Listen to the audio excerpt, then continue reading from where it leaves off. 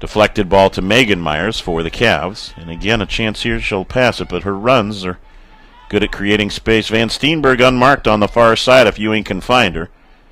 Instead to Bronthal. One more turn would have picked it up. Ames is here and sees her, and Van Steenberg checks back to show. A good 1-2 with Ames.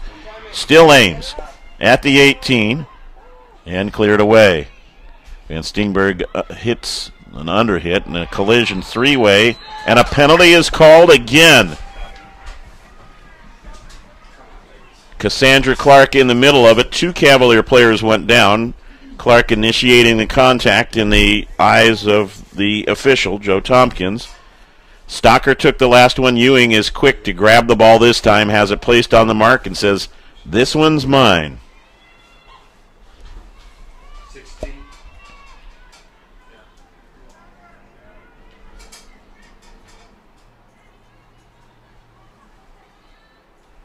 Has a few words from the official, Tompkins.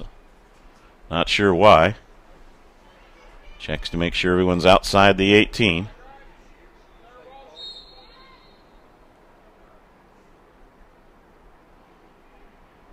Oh, keeper went the wrong way, and Ewing patiently putting it home at 57-39. Gabrielle Ewing with her fourth. Yeah, I mean, it was just a weird day overall. You know, we had the 30-minute lightning delay, and we were doing a cancer awareness day, and just a lot of other things going on today. And so I think that just kind of we're a little off kilter a little bit to start the game. But at the same time, tactically in the first half, we did a lot of the things that we wanted to do. We kept the ball in our zone. We just didn't really have that final pass or final shot in the first half. And then obviously, you know, earning the penalty kick and not making it, sometimes, you know, that can be, you know, that can kind of start you on a downward spiral. But I thought the team did a really good job responding from that, created some really good chances.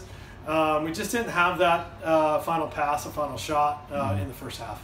Yeah, defensively, they've been really good. Katie and Anna have done a really good job in that center back position. Carly and Stocker have done their jobs on the outside. I thought those guys played really well today because Northwest Nazarene has some good attacking players.